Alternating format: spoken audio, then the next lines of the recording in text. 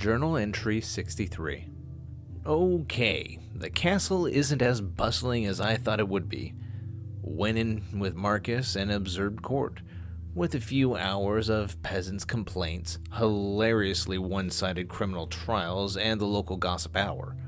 Apparently this kind of thing is not common with the other kingdoms. It's just that there are no nobles in town, so the king has to open court so he can pretend he's important. He's not even married, and his mistress is an ugly half-orc. Well, ugly face, but she's got some hot curves. I bet he uses a cloth sack.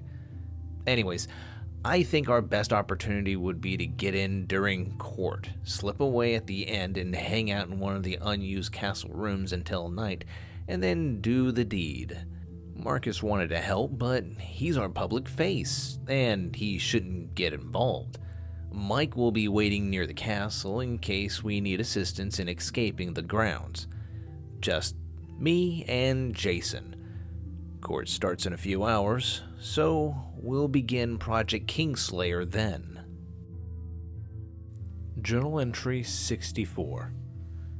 Well, it didn't go as planned, but it didn't go entirely bad either. We slipped off and on our way out of the court and occupied a dusty room in the east wing. Poked around for a bit, found a few silver coins laying around. A few hours after nightfall, we moved out. Made it to the 4th floor of this wing, which is mostly unused. Only had to slip past a couple of off-duty staff. We had to put down one noisy cleaning lady. No, she's still alive. I tried a new trick on her, a kind of memory loop. Not sure if it worked, but she casually walked out of the room and into a wall, knocked herself out. Good enough, I guess. She didn't get a good look at us at least.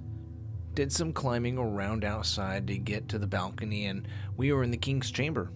Just like that. Then we sat there for half an hour staring. I couldn't do it. Jason finally manned up and put a pillow over the king's face and slit his throat before he could begin to struggle. Kinda got an adrenaline high after that. Grabbed some things from the room, some coinage, some magic-looking baubles, and rappelled off the balcony using rope. Then we got caught. Plowed right into a guard and one of the gardeners making out. I put down the guard before he could fumble his pants back on and get his sword, and Jason took down the gardener. I don't feel good about this job at all.